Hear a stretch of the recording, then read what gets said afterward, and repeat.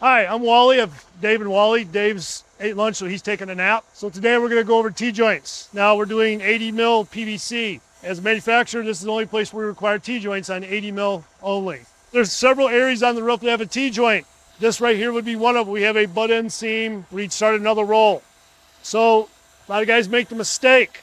They think this is the T-joint or this is the T-joint, or they'll do the whole thing. In reality, your T-joint is actually right here. So a way to eliminate problems with this is, before you weld this, a little trick is, wherever these meet, you just come in here and just kind of dog-ear this back.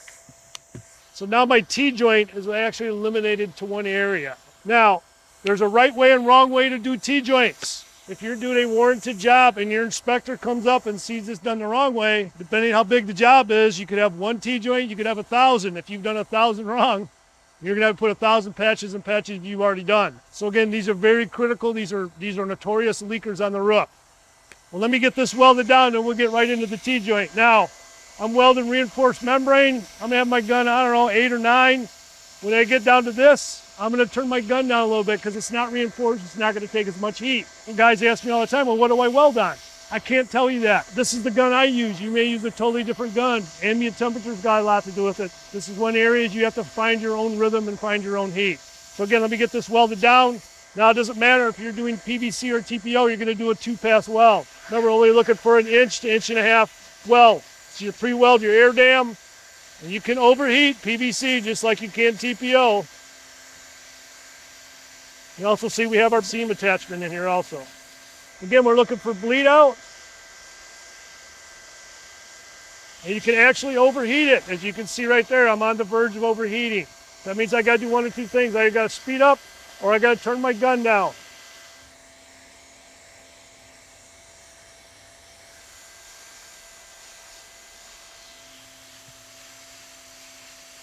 You'll notice you need a roller with a nice crisp angle.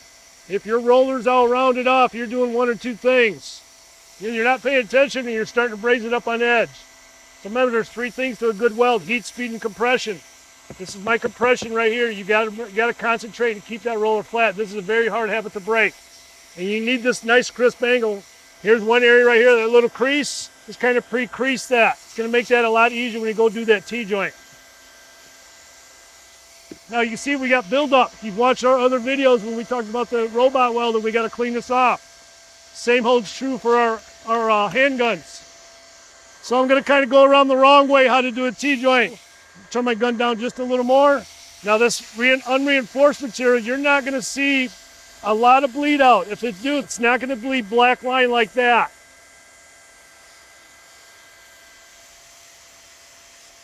A lot of guys will do, they'll take their probe or those scissors and they'll do one of these numbers. If your inspector sees this, he's probably going to make you patch that. Because basically all you're doing is heating up the top of this membrane. You're going to get a void here and you get a void there. Over time, depending on the area of the country, you get freeze thaw, freeze thaw. This is only going to be this big now. Maybe next year it's that big. Pretty soon, eventually, it's going to find its way in that building. So these are very critical to be done correctly. Now, do it the proper way, however you can do it. Let's show the inspector we want to see a crease in here. How I typically like to do it, I'm going to find that step down with my roller, which is right there. I'm actually going to center it right down my nozzle. I'm going to do the hard part of the weld first. So the hard part's pretty much done.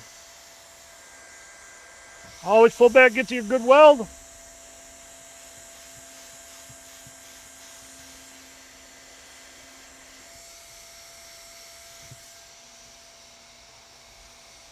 See, I got a little bit too warm right there. I'm right on the edge of overheating that membrane. This is the crease we're looking for right here. Again, improper way, correct way. We have other videos out there, different accessories, robotic welding at gaf.com/roofingitright.